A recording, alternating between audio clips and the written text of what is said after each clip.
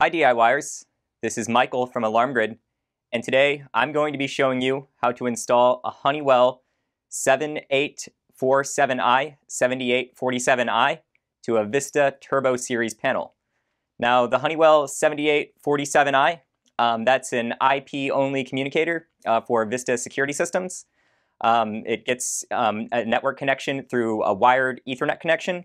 But we'll talk more about how you can convert it into a wireless connection for use with Wi-Fi later. But it only does IP monitoring, so you won't get any cellular backup. So if there's an internet outage, if a power outage takes your internet offline, then your panel will be unmonitored and you won't have another path to go with. There are dual path communicators that use both cellular and IP, or you might just go with a cell-only communicator, which is a little bit more reliable than IP only.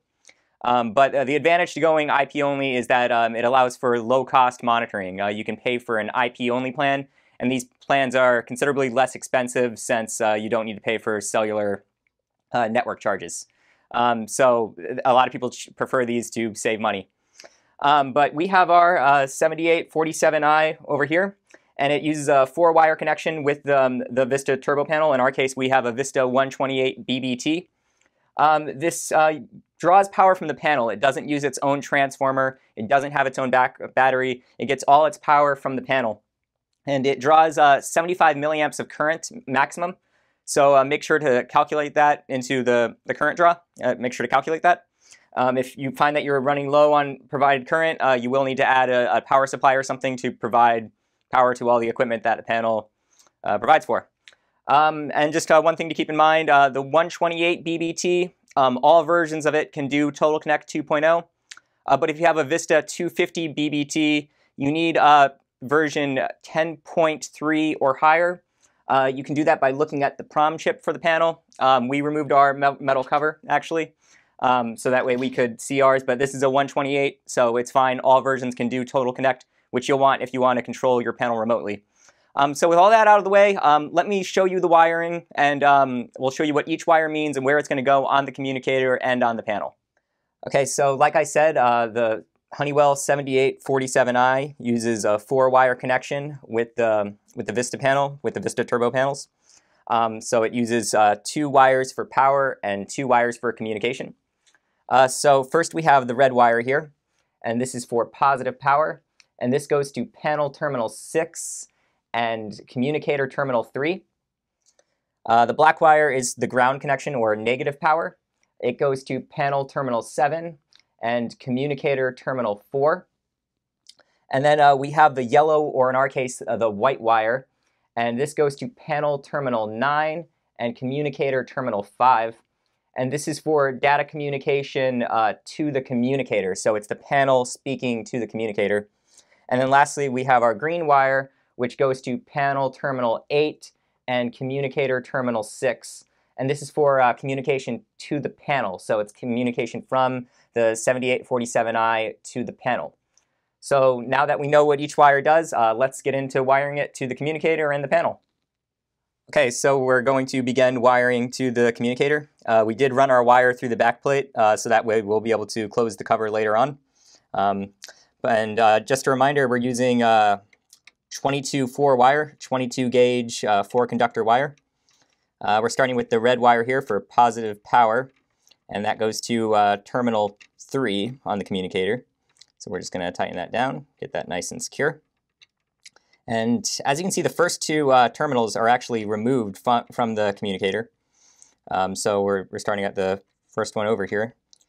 Now we're doing terminal 4 for the black wire, and that's for the ground connection, also known as negative power. And so, like I said, we're using 22 4-wire. 18 gauge wire also works well. If you have other wire laying around, then that should work fine as well. So the yellow, or in our case the white wire, it goes to terminal 5 on the communicator.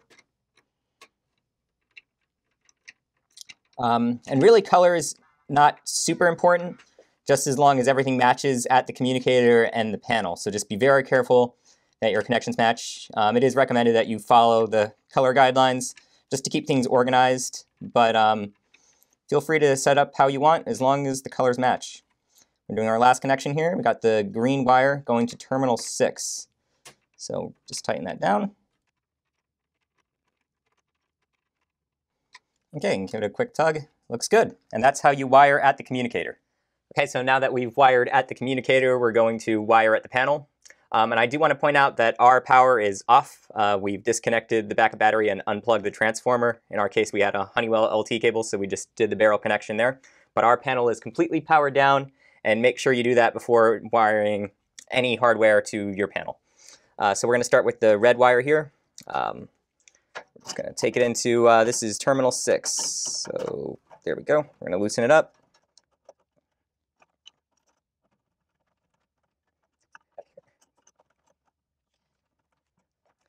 And we got the black wire at terminal 7. We got the green wire at terminal 8.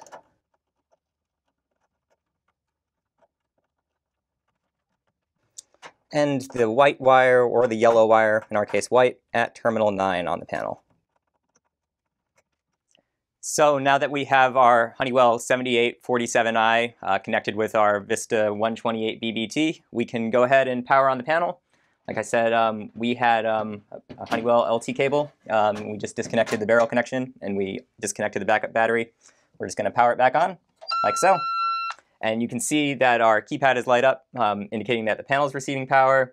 And also, more importantly, in our case, the communicator has lit up, indicating that it is also receiving power. It's getting all the power from the panel.